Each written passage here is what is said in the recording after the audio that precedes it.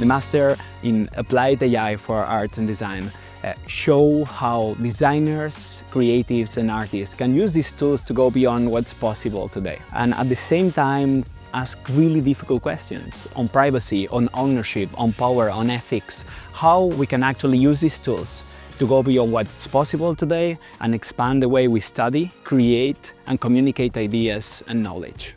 We want the students to put AI at the core of the practice, and with that we want them not only to learn how to use the tools, but to understand it as a medium and try to bend it to their will, to try to incorporate them into their practices so they can use it like they use any other medium.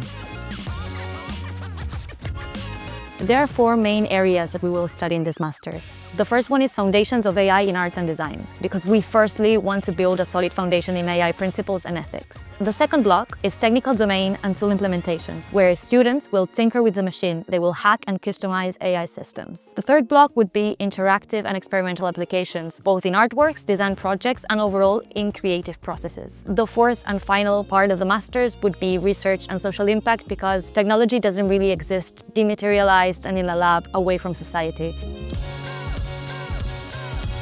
The whole year is filled with intensive workshops, hands-on creative experiences on AI technology, arts and design. Mayad's workshops and capsules explore AI in fields such as typography, sculpture, performance, cinema or digital fabrication.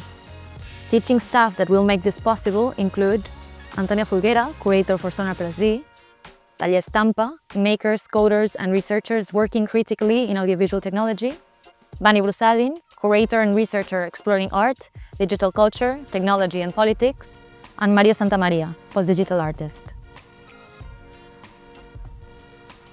During my master, I explored how data can be used in innovative and creative ways.